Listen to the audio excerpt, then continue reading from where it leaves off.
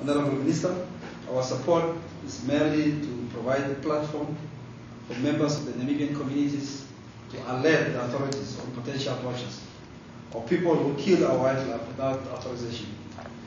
While we view it as a humble contribution, we hope that the establishment of the SMS platform and the usage thereof will discourage potential poachers from engaging in these cowardly activities of poaching. Some rhinos in the Kunene region and the Tosha were dehorned to deter would-be poachers.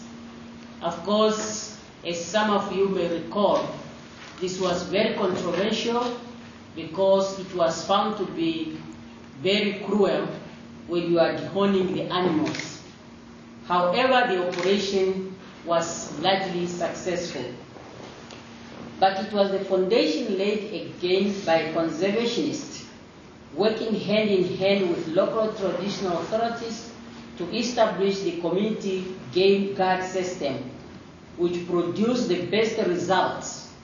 Intelligence from communities led to series of arrests and prosecution. We have then learned that our best weapon is the community.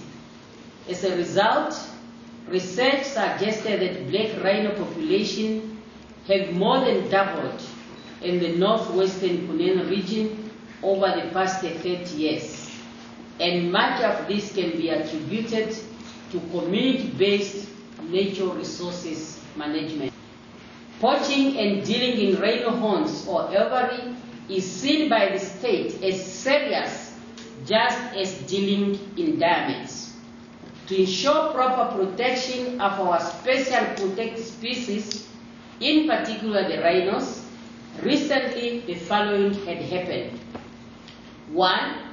Some staff members of the Ministry of Environment and Tourism have received expert training in tracking and law enforcement weapons handling and crime scene investigation. 2. A sophisticated monitoring program and database is put in place in partnership with NGOs such as the Save Rhino Trust.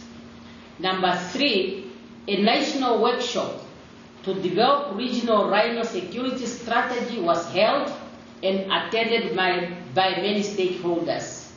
And 4, some animals are immobilized and fitted with transmitters to alert should any animal be dormant or disappears for a few hours.